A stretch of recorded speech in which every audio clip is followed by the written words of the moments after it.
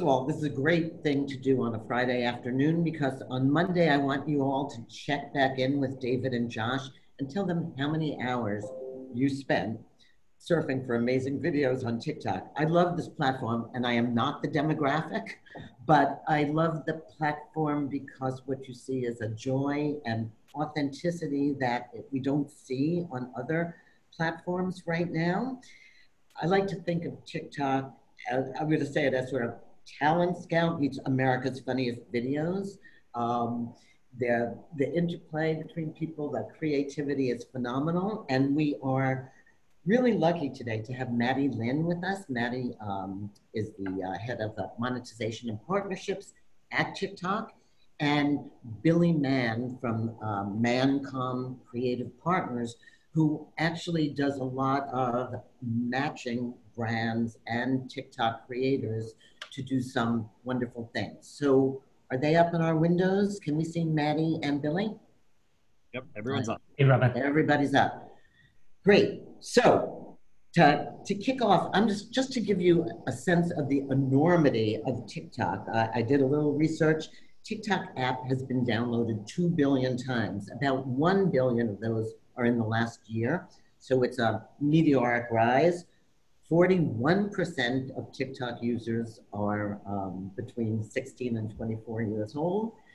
It's a demographic that is very much energized and engaged right now. And when it comes to daily time spent on TikTok, 52 minutes, which is put some of the other social media platforms to shame. So I'd love to start by asking Matty, give us a little bit of context on how TikTok started and really became the US phenomena it is.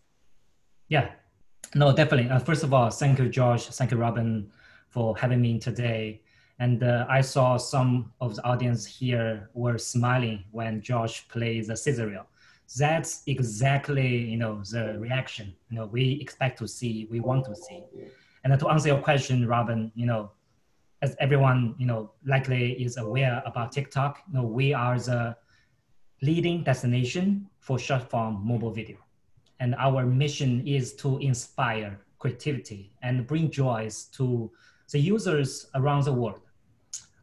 As a user, as you probably can, as you watch and create the majority of the content you find on the app, it's 15 to 30 seconds, the length of that video.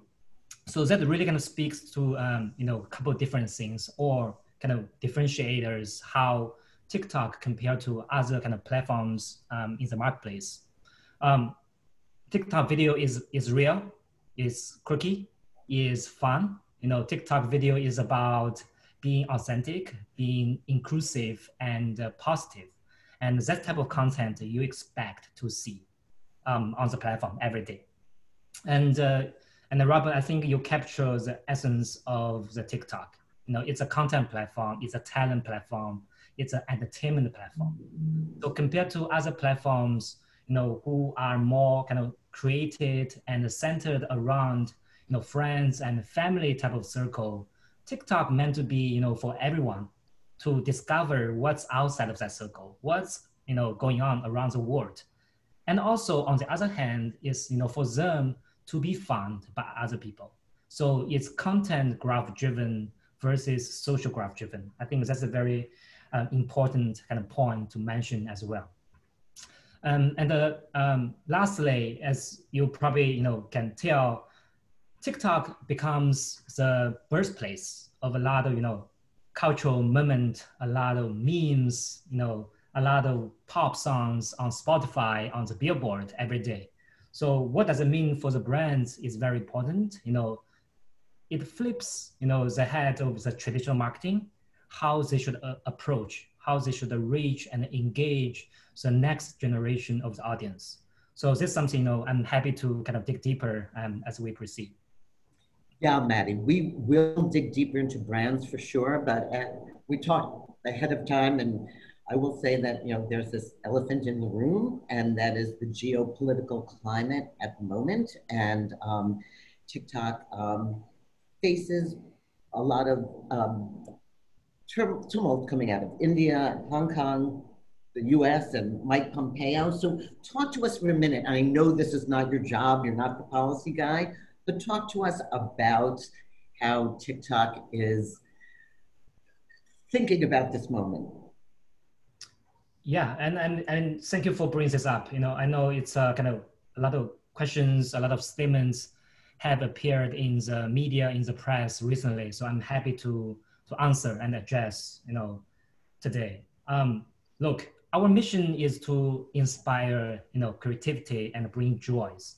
And that's really defining who we are. And also that's a guiding principle of what do we do, how we operate.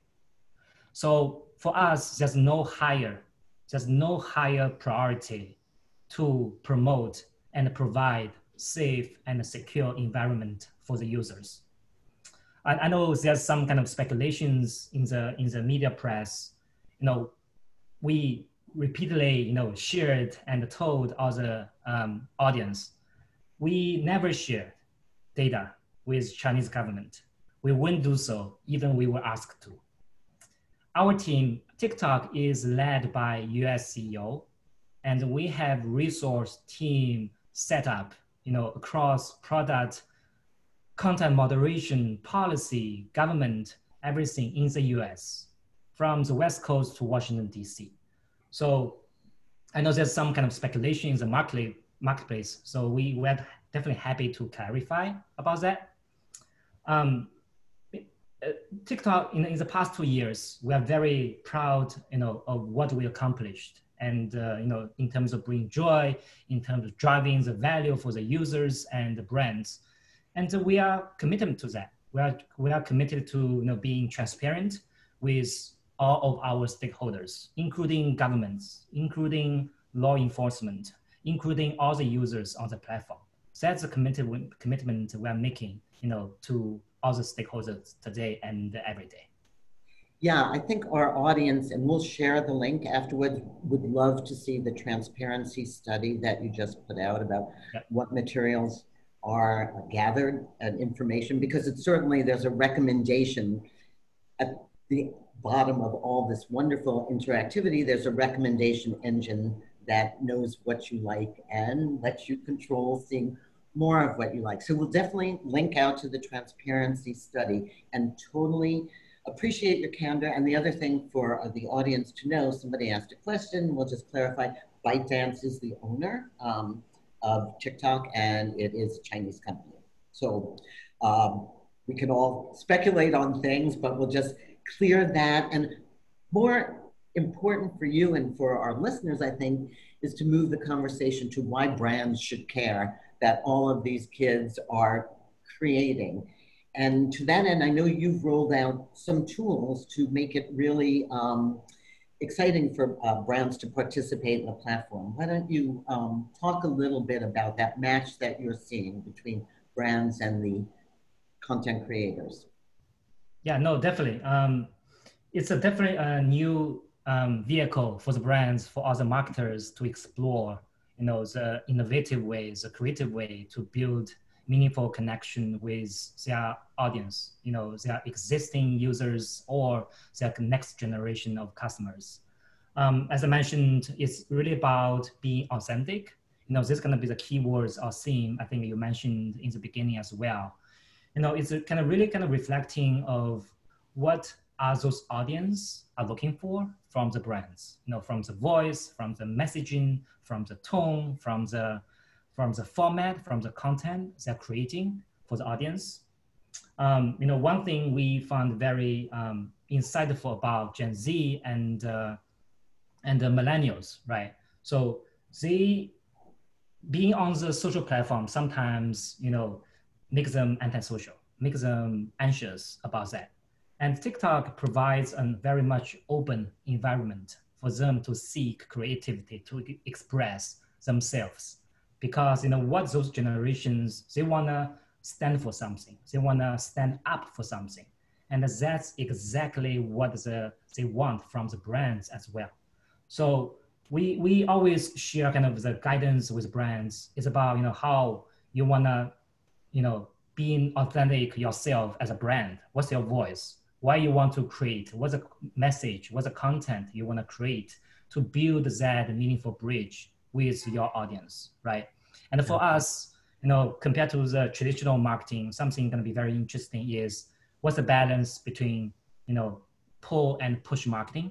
So it's not one size for all, from marketer's perspective. TikTok really provides a vehicle for the brands to be collaborative, to really kind of create a forum to connect with that community. So we have a dedicated team, to work with them very closely on the brand strategy, creative strategy to really kind of build that meaningful connections.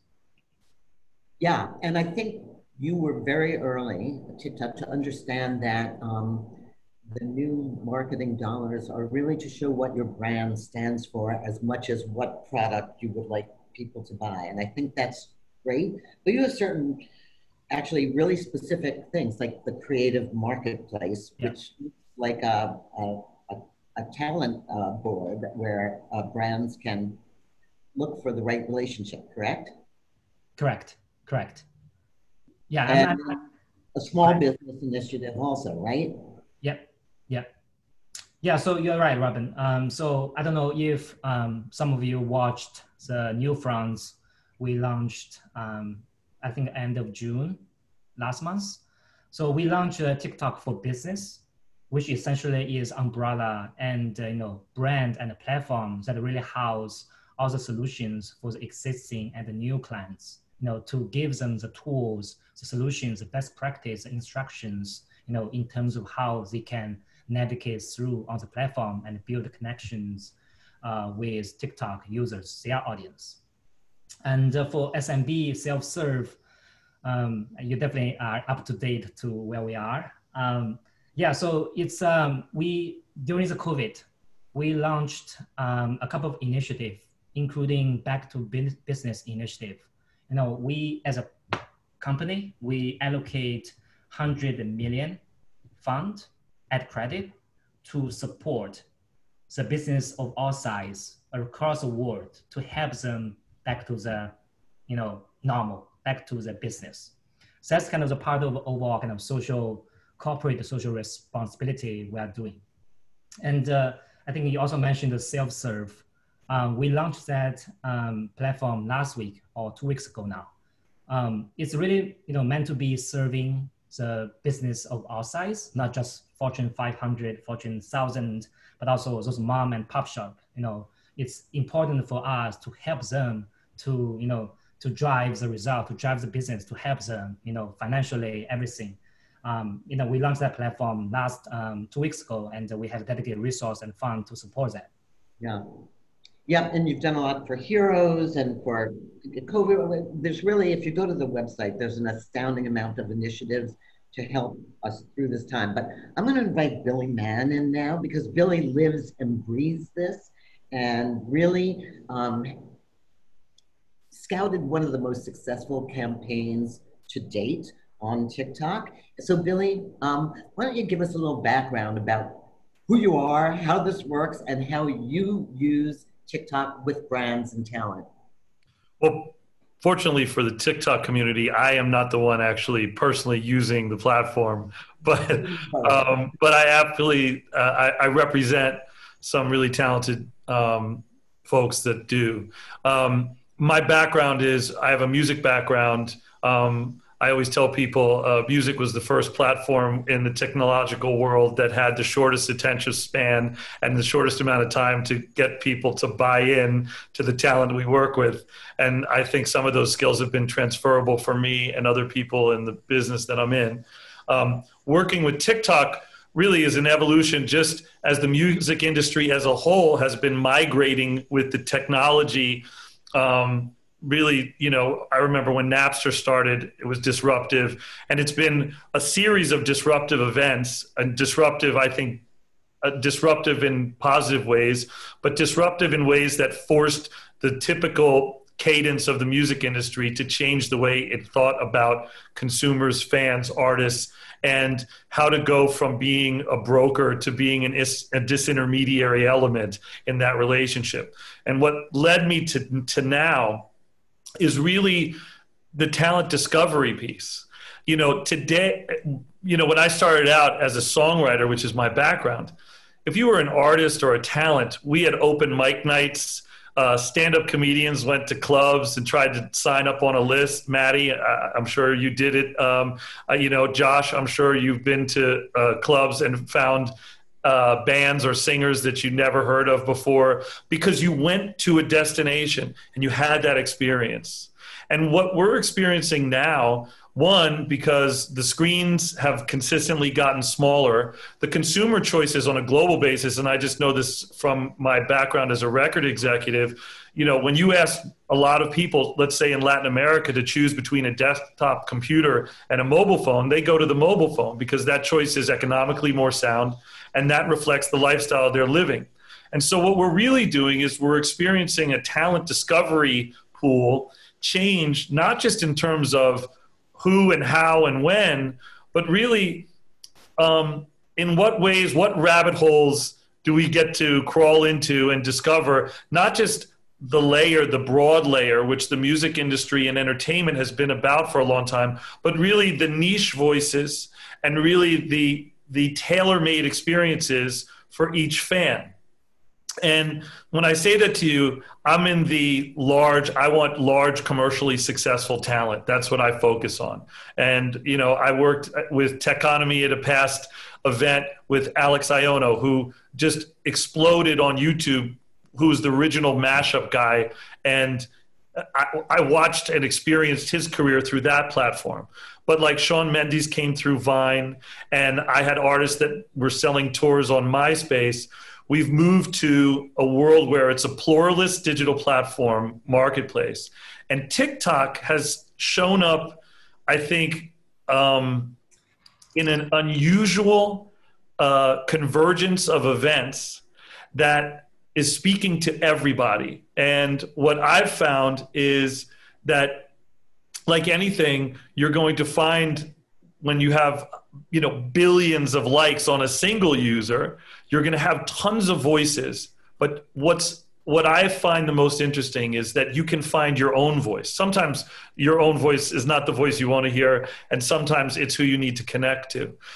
My look at TikTok in general and what's been fun, and I represent the D'Amelio family, which Charli D'Amelio is the #1 talent on TikTok. She's a year ago from when we're talking, all of us now, she was being carpooled to dance classes by her mom, Heidi. And now they're on the cover of the Hollywood Reporter as a family and magazine covers and in partnerships with brands that speak to them, frankly, in an unprecedented manner.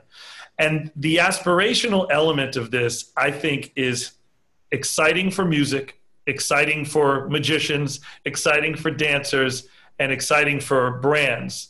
And what I've been focused on from the get-go, at least as someone who started as a creator, is how do you build alternative means for talent to be able to sustain themselves, to make a living, to have fun, and connect with other people in a way that gives them freedom. So by background, I'm a creative person, and I love I don't just love, but it's the adventure of learning these platforms and seeing how you can build that relationship between a great talent, a great artist, and a great brand.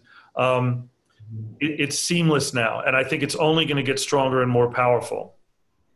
So I know you brought a tape of Charli and her family, and yeah, it's just like totally fun to watch Charli's maturation as I saw her on, I think, Stephen Colbert or Jimmy Fallon. Yeah. And for those of you that don't know, Jimmy Fallon was actually super instrumental in TikTok by launching early on. He said, I found this app and we're going to do a tumbleweed challenge where you all have to, when you hear this horn blow, you're going to lay down and roll around. And it went totally viral, and TikTok was on this trajectory. So let's see what Charli and her family look like. Josh, can you run that for a sec? I would have stayed at home, 'cause I was doing better alone. But when you said you let know, I knew that was the end of it all. I should have stayed for a minute, stop for a minute, stop for a minute, stop. Baby, come give me something, oh.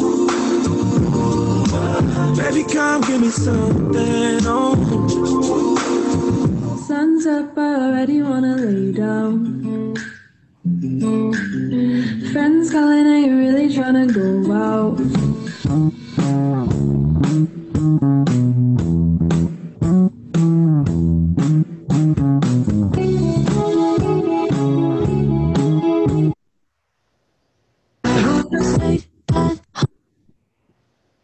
Okay, so now we need the translation. Kid Sister is another one of your talents that you represent, correct? Yes. Kid Sister, which is like #1 TikTok rock chart. They're a girl band. Um, it's a great story. Another example. They're early on. Alex Iono is an example of an artist who's transferring platforms and moving with the marketplace and finding his own voice on the platform, having fun with it. And obviously, the D'Amelio family they're really the flagship. There's a lot of great talent there, but I look at the stats are staggering, and the engagement rate for the D'Amelios, the family together, and for Charlie is just it's almost hard to believe that a 16-year-old has literally billions of likes. And to give an example, and we did a campaign with Aerie brand, an American Eagle brand. A marketing firm called Shadow was tasked with putting together a campaign. And this right at the heart of when COVID-19 happened. So you have a lot of people feeling isolated. And it was about doing something about being real, 100% real. And original music, my company helped create. But moreover, they did this campaign with Charlie, and they had over 2 billion views on TikTok for this brand. And they had I think it was an 855% increase in traffic for this brand. And this all stemmed from Charlie doing a dance to an original song, telling a story that was authentic and relatable to the very aligned audience with that brand. And I mean, I would say just in terms of the D'Amelios, we say no to a lot of brands. I'm partners with a woman named Barbara Jones, who is fantastic executive, and her firm Outshine and my company merged together to do this project. And what we're finding is the most powerful thing about the D'Amelios is really the most powerful thing about the consumers, which is if they don't feel it, they don't do it.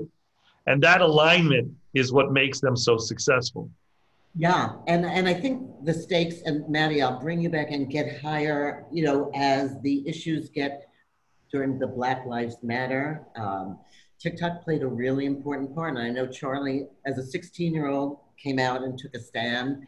I know that the Tulsa Trump rally was sabotaged by TikTokers, basically. So Matty, how do you keep up with this on a day-to-day as the brands that you're working with are feeling the tumult of the times? What's the secret sauce that keeps you going? No, that's a great question. It's definitely, challenging and reflecting time for everyone, as well as for the whole kind of society in the past, 4 or 5 months. Now, during COVID, obviously, it's a lot of more people, right? I know some people posting questions in the chat. More people, different demographic, not just Gen Z, but also millennials, parents, grandparents, right? They turn to TikTok for inspiration, for uplifting content, for humorous content, for educational content during the COVID. And we have seen that trend accelerated in the past 3 or 4 months rapidly. During the Black Lives Matter, TikTok has also become the leading destination for a lot of activism, right? And Black Lives Matter is part of that. So we have, so from a platform perspective, we have specific and kind of in-app program to really kind of promote, to proactively identify the voice, the stories, the inspirational movement to support that. And also from funding perspective, we set aside, I think 3 million to really help those Black communities that has been impacted by COVID disproportionately, based off their career, based on their location, everything. We set aside 3 million to support that. And from another perspective, we also set aside 1 million to support those kind of different artists NGOs to really help them kind of get back to business as well. So yeah, we're definitely want to be part of that. We're doing our kind of social responsibility to promote that as well. That's great. So Billy, what's your advice to brands? You've had so much experience with brands and thinking about TikTok. What would you say to them if they're ready to dabble? What I would say is that any brand, any great CMO is going to first have a very clear understanding of who they want to talk to. So I think that's where it all has to start.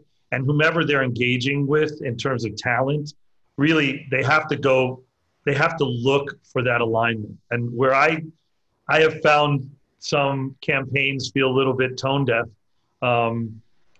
can often happen when somebody has a big audience, but they're not really aligned with the brand. And even though that seems like a very Captain Obvious observation, I've seen it happen a lot, and I see it happen frequently.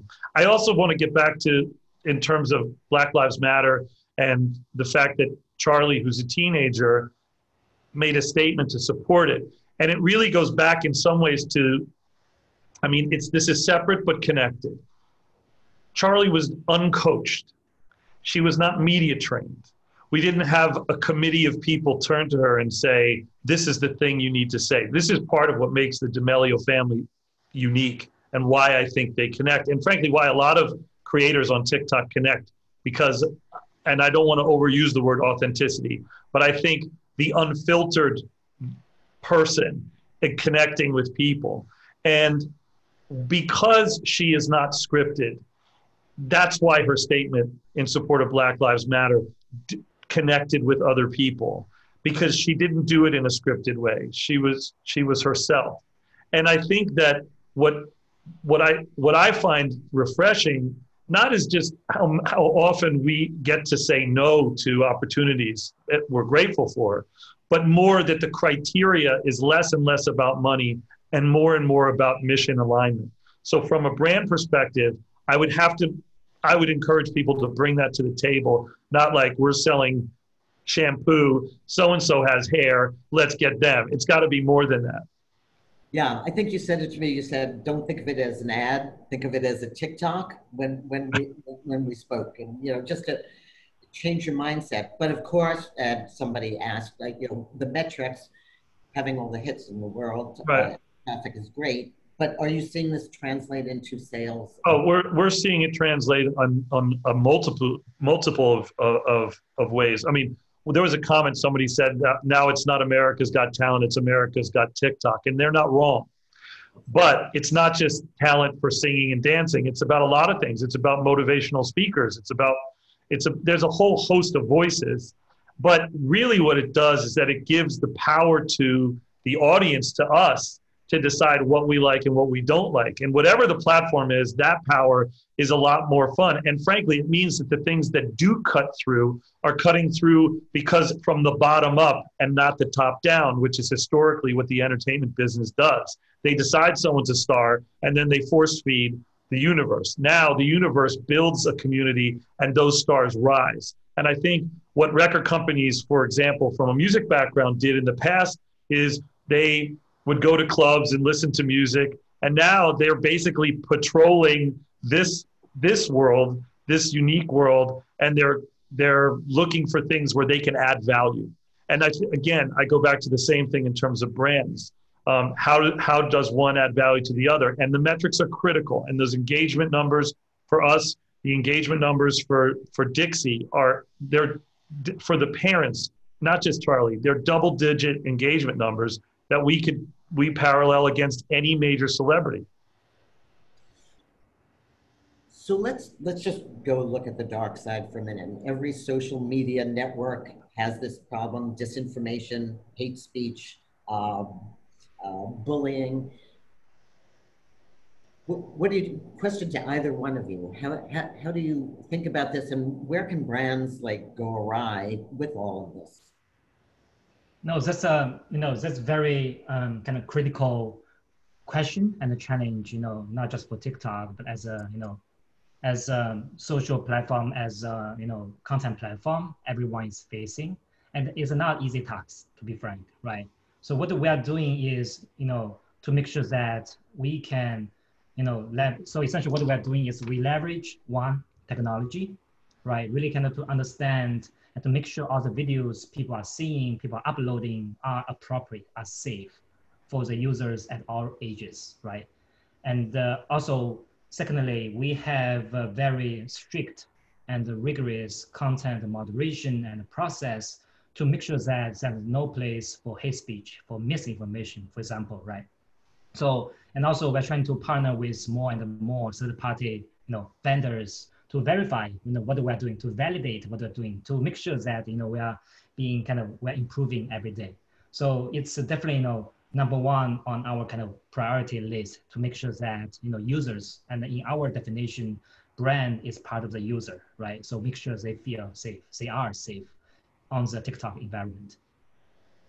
Yeah, I am going to bring Josh back now to have him sort of summarize the tone of the questions and kind of wrap things up. But remember your weekend assignment, everybody. Play on TikTok and report back to Josh and David on how you felt, because it definitely is the rabbit hole. Right. No, thanks, Robin. Matty, thank you. Billy, great to see you again. Thanks for sort of participating in this.